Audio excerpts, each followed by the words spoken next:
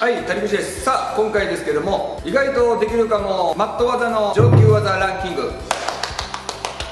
はい、ということで今回は意外とね、みんなやってみたらできるかもしれないんじゃないかなっていう難易度の高めの技って言われてるね、技を、ちょっとランキング形式で紹介していきたいなと思います。今回はね、先生の独自の偏見で結構子供でも意外とできるんじゃないかなっていう技をランキング形式で発表してますので、できる技ね、みんな探してみてください。では早速やっていきましょう。レッツ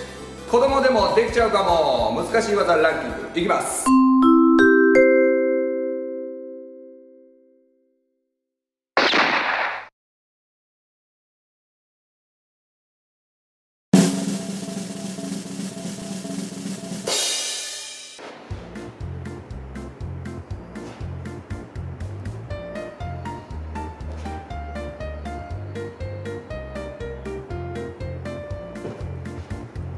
はい、ということで第5位は倒立でございます。倒立ってみんな練習したことあると思うんですけど、なんでこんな技が難しい技なのっていうと、倒立ってね、やっぱり腰反っちゃうとダメだし、まっすぐな倒立をすることってすごく難しいです。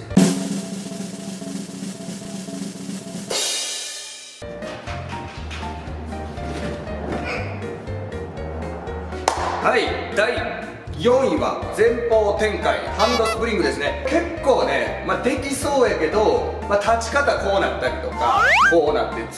ぶっ飛んでいったりとか、結構ねコツがいろいろあったりするので、できるよって言っても綺麗に立てるか立てないかとかね、いろんな部分があるので結構難しい技になってます。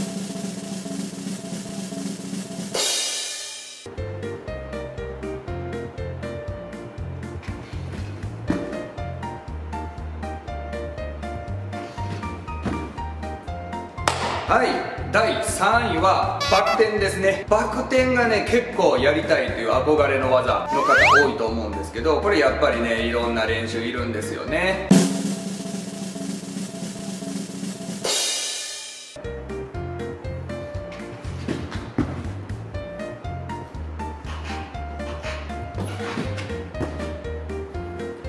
はい、第2位は後方宙返りバク宙ですね。バク宙ってね、結構トランポリンやったらできるんですよね。先生バク転を覚えるのに半年以上かかったんですけど、宙返りはもう3分でできました。形気にせず宙返りやりたいよっていう人は、ただ高く飛んで回る、一周しっかり回るっていうの分かればできるんじゃないかなと思います。形をね気にする方、体操の宙返りとかね、いろいろコツがあるので、首返しちゃダメとかねあるので、段階練習が必要になってきます。で、わりかしトランポリンパークとかでね、ピットがあるところとかでも全然できるので、またねよかったらやってみてください。ただ宙返りもバク転も全部そうですけど、中途半端にやると大怪我するので気をつけてください。特に幼稚園の子はあまりやらない方がいいと思います。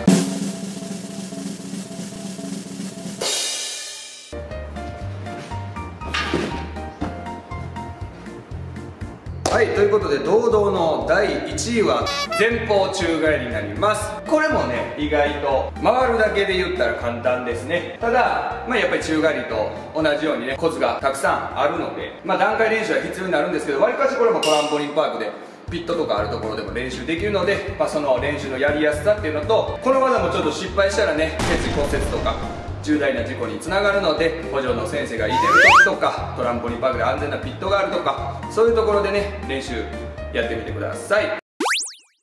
はい、いかがだったでしょうか。はい、今回はね、意外とできるかも子供でもできちゃう体操マット技トップ5ということで、意外な結果になったんじゃないかなと思います。やっぱりね、倒立の練習は基本になってくるので、皆さんバク転、転回、側転、ロンダーといろんなね倒立が途中で入ってくる技たくさんありますので、まずはお家でも壁倒立やったりとか、倒立をまっすぐにする練習をしっかりやってもらえたらいいんじゃないかなと思います。はい、ではこの動画が面白かったらグッドボタンとチャンネル登録よろしくお願いします。はい、ということで今休校中なんですけども、休校が明けたらまたね、みんなと一緒に体操の技しっかりレベルアップできるように先生も頑張って指導していきますので、皆様が帰ってくるのをお待ちしてます。それではまたお会いしましょう。さよなら。